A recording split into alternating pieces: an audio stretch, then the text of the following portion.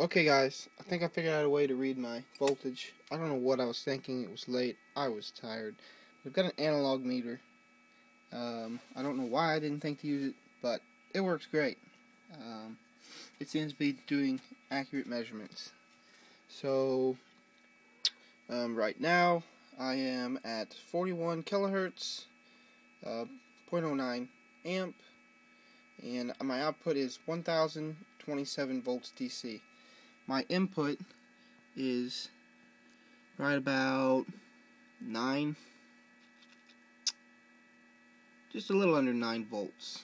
And you can see my arcing out of here.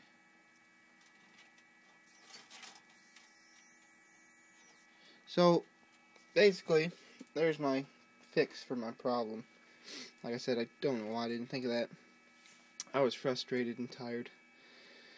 But I figured it out. But what I found out interesting as I'm playing with this now is that my voltage is really high there.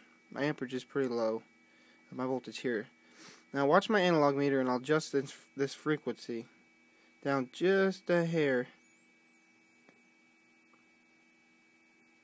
And look how much my voltage changed just from changing that little bit. Try to go a little slower. I'll put it back around the 40 mark. There, it's going back up. Now watch the analog meter. Let me get it set. Okay. Well, you can watch all meters, but what's interesting is I hit a sweet spot and the input voltage goes way down, like right there. It's down. It's about 5 volt.